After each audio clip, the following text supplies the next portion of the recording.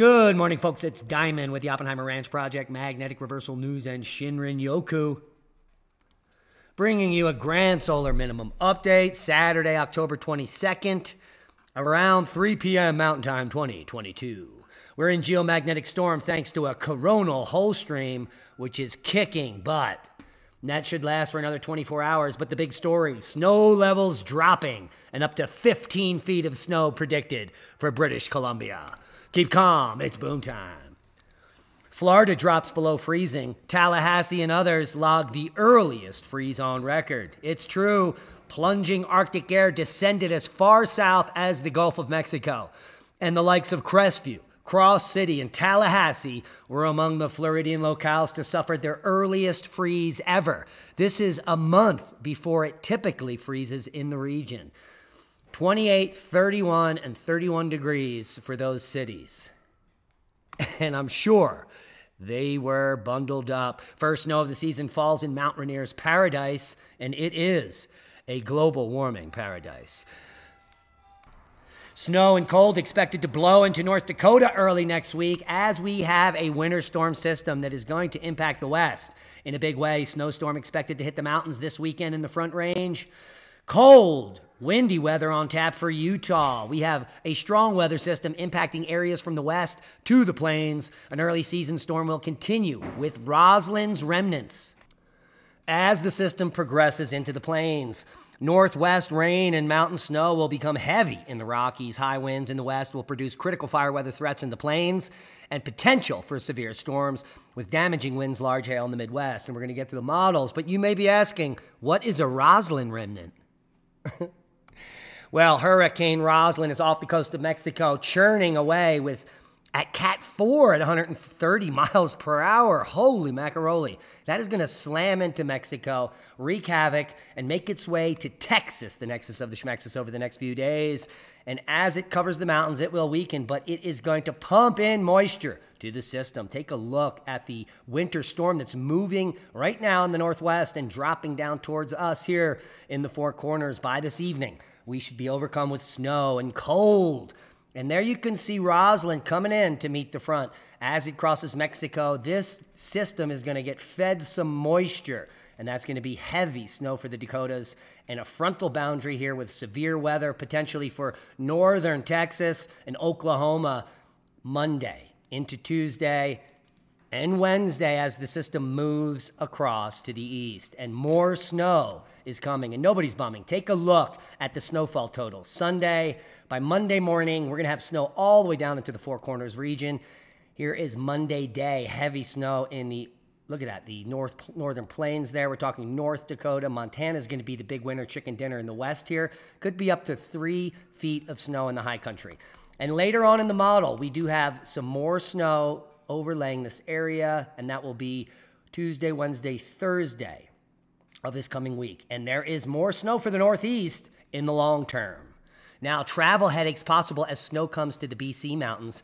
They have been screaming global warming and drought up there, and they better be prepared for a deluge. Here is the total precipitated water map, and it is showing just by Monday.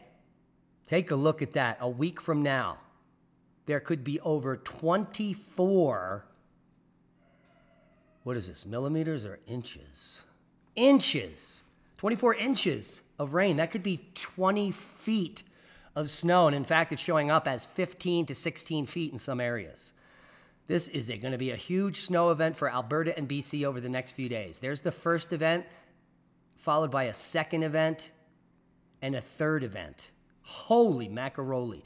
Northern Washington could be picking up 5 feet of snow over the next week and a half. So get your shovels out. It's coming. Now, what to know about Mauna Loa and the increase? Well, we're going to get to the seismicity in a moment, but they've created a pretty good map on what happened in the past when Mauna Loa erupted. Mauna Loa erupted here in '84 towards Hilo. Now, lava flows from this region can reach populated areas in weeks to months. So if it starts flowing towards Hilo, there'll be plenty of warning before the lava reaches it. Back in 1859, Mauna Loa erupted and flowed to the north. So lava flows from this region of Mauna Loa can reach populated areas in days to weeks. And back in the 1950s, The South Kona flank erupted, and lava flows from this region of Mauna Loa can reach populated areas in hours. Now, here's the southern flank. Lava flows from this segment of Mauna Loa can reach populated areas in days to weeks. So, big threat if Mauna Loa begins erupting. And it's certainly rumbling. Seismic update. There are no quakes of note except for Hawaii, because we're keeping a close eye on what is going on there. Now, here we are, just a few quakes near Pahala. Well, that's good news. And let's bring it into one-day all magnitude. So, very little going on up at the summit. Most of it down here by the Helena slump, which could cause a tsunami there. So that's another issue, and we'll talk about that in another podcast. Worldwide volcano news update.